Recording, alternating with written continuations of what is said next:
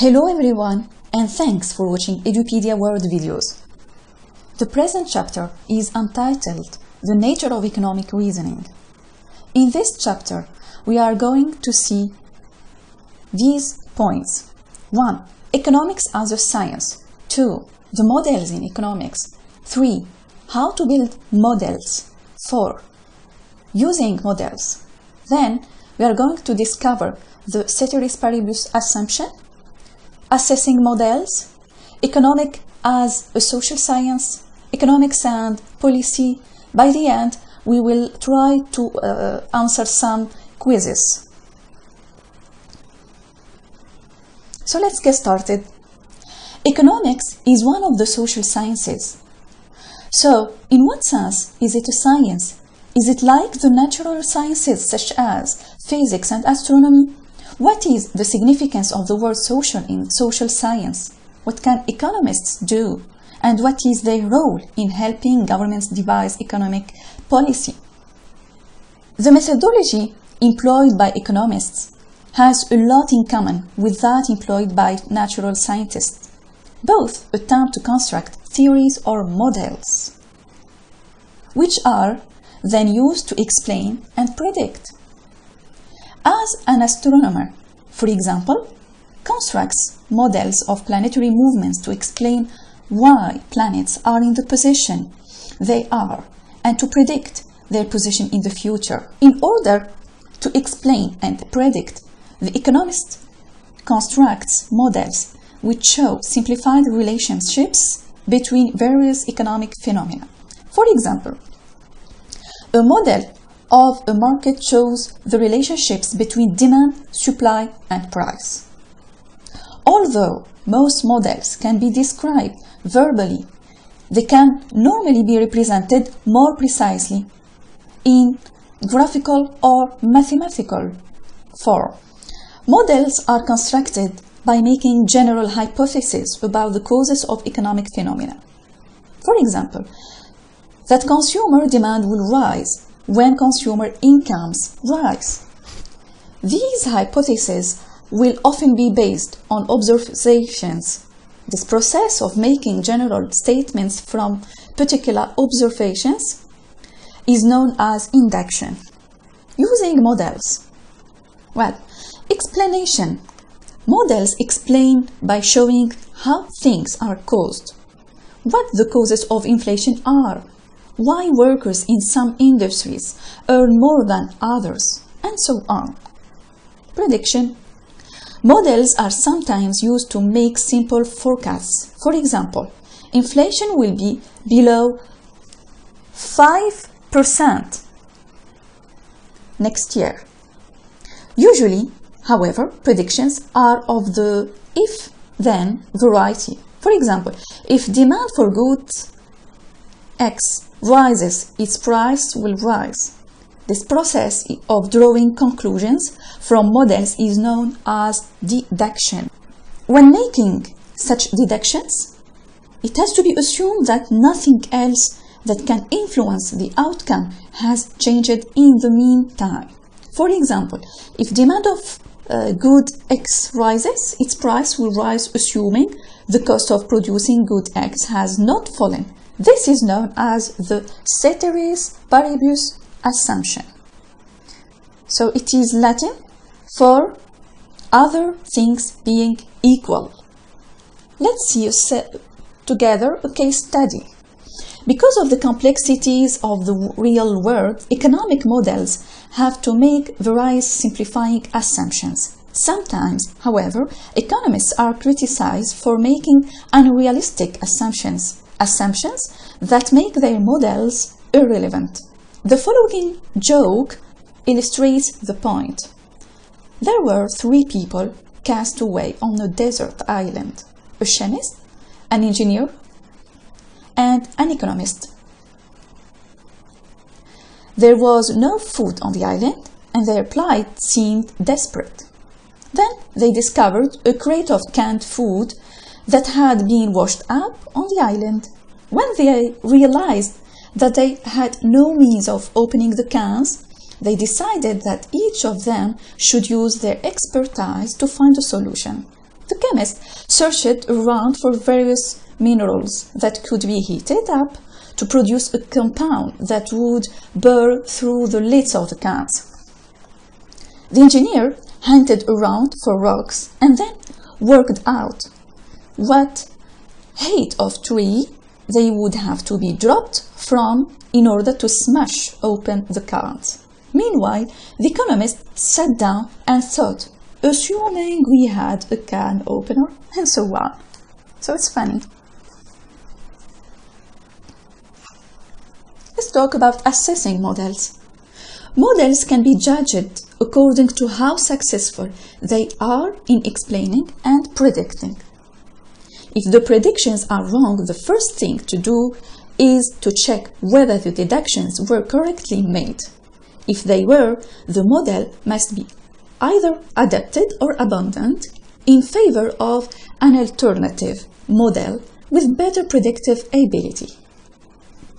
But in economics, as with many other disciplines, academics are often unwilling to abandon their models. Instead, they prefer the minimum adaptation necessary. This can lead to lively debates between different schools of thought, each claiming that their models paint a more accurate picture of the economy.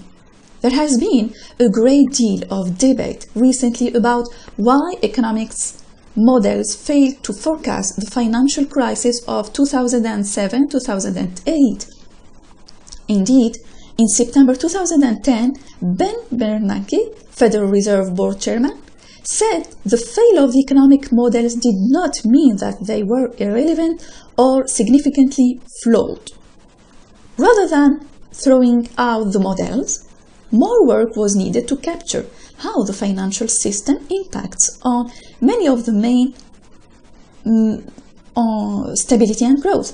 So others disagreed. They claimed that many of the main models that they had failed to predict the crisis were fundamentally flawed and needed replacing with other models, perhaps amended versions of older ones, perhaps new ones.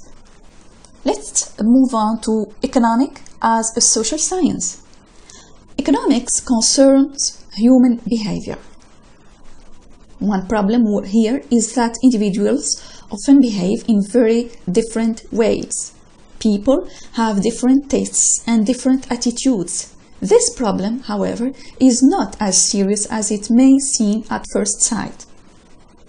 The reason is that people, on average, are likely to behave more predictably. For example, if the price of a product goes up by 5%, we might be able to predict, Ceteris paribus, that the quantity demanded will fall by approximately 10%. This does not mean that every single individual's demand will fall by 10%, only that total demand will. Some people may demand a lot less, others may demand the same as before. Even so, there are still things about human behavior that are very difficult to predict, even when we are talking about whole groups of people. How, for example, will firms react to a rise in interest rates when making their investment decisions? This will depend on things such as the state of business confidence, something that is notoriously difficult to predict. How will a business respond to price changes by its rivals? This will often depend on how it thinks its rivals themselves will react to its own response. How will people respond to a crisis, such as the global banking and credit crisis of 2007? This depended very much on the mood of financial and other companies and individuals. A mood of pessimism can quickly spread, but not to a degree that is easily predictable. For these reasons, there is plenty of scope for competing models in economics, each making different assumptions and leading to different policy conclusions. As a result, economics can often be highly controversial, As we shall see later, different political parties may adhere to different schools of economic thought.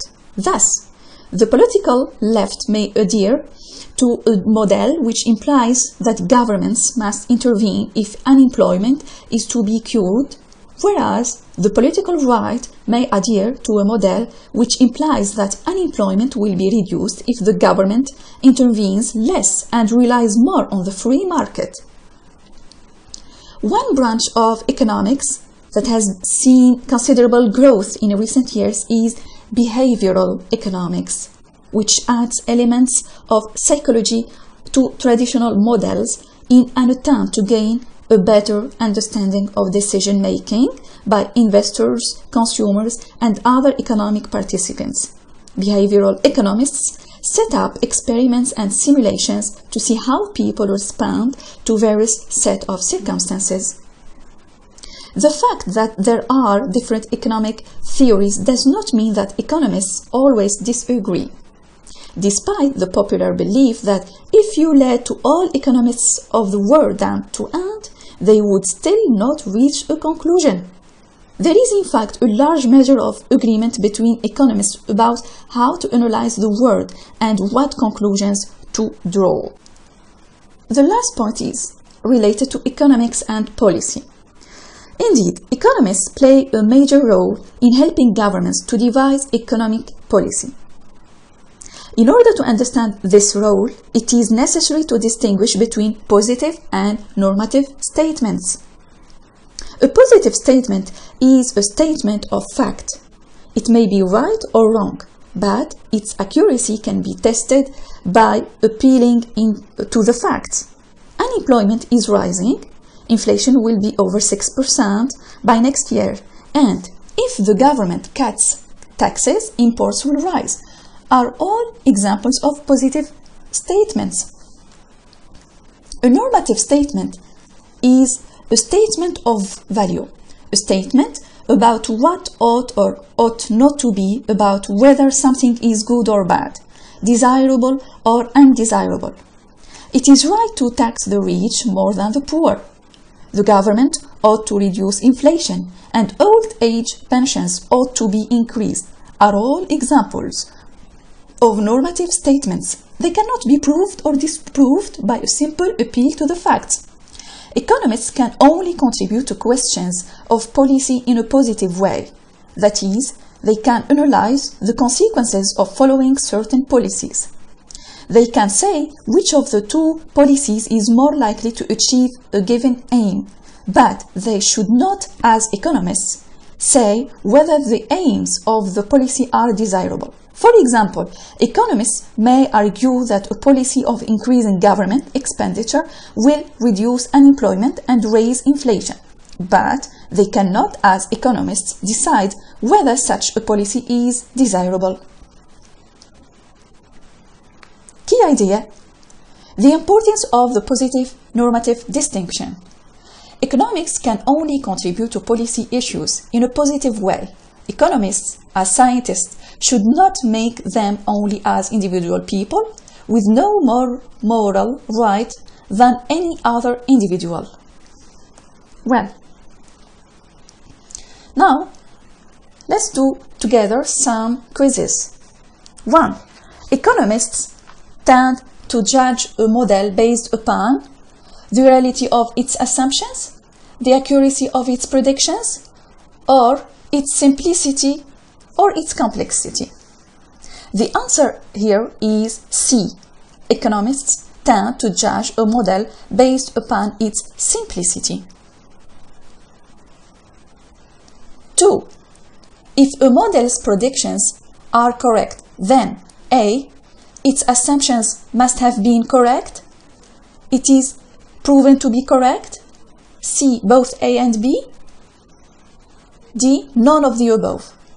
The answer here is D. 3. Most microeconomic models assume that decision makers wish to A. Make themselves as well off as possible, B. Act selfishly, C. Not cooperate with others, or D. None of the above. As you can see, the answer is A. Indeed, most microeconomic models assume that decision makers wish to make themselves as well off as possible.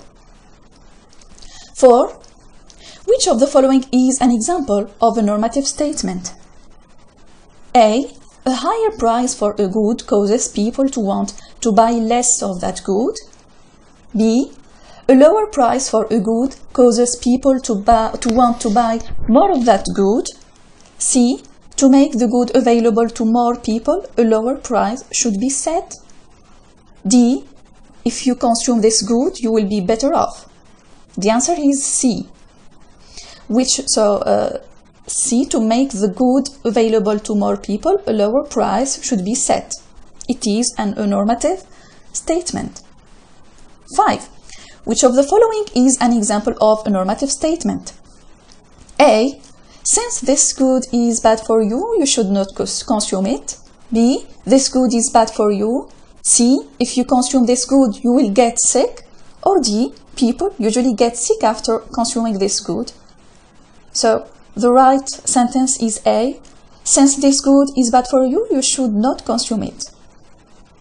6. Use the following two statements to answer this question. 1. Economic theories are developed to explain observed phenomena by deducing from a set of basic rules and assumptions. 2. Economic theories use value judgments to determine which people ought to pay more taxes. A. Both 1 and 2 are true. B. 1 is true and 2 is false. C. 1 is false and 2 is true. D. Both 1 and 2 are false. So the correct answer, as you can see, is B. 1 is true and 2 is false. Quiz number 7. Which of the following is a positive statement? A. The President of the United States ought to be elected by a direct vote of the American people rather than the Electoral College. B.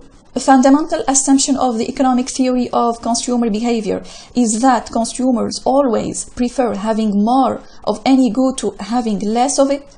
C.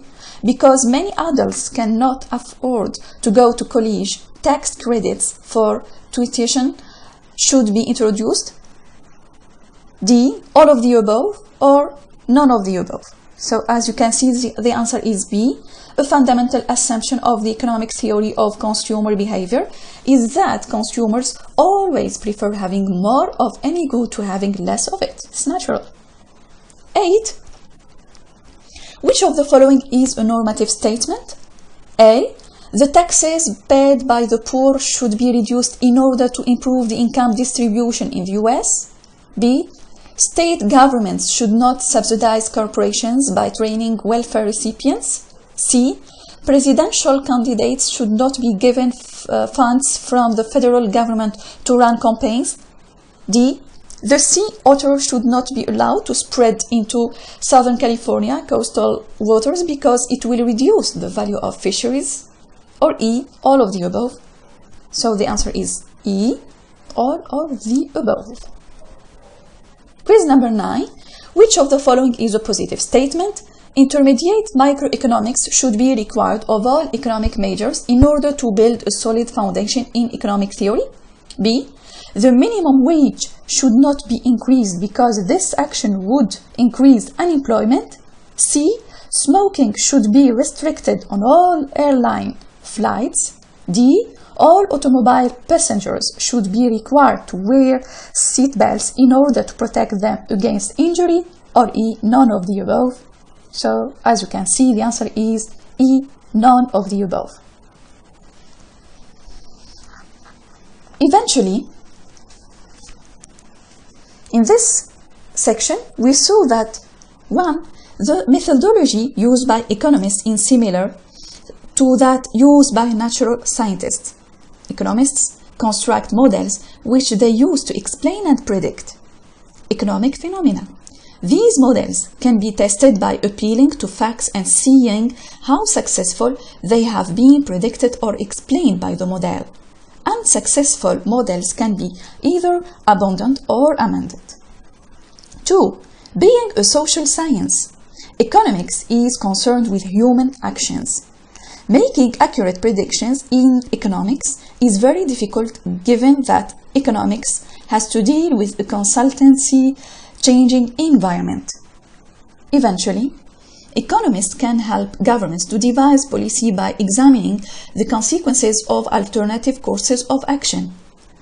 In doing this, it is important to separate positive questions about what the facts of policies are from normative ones as to what the goals of policy should be.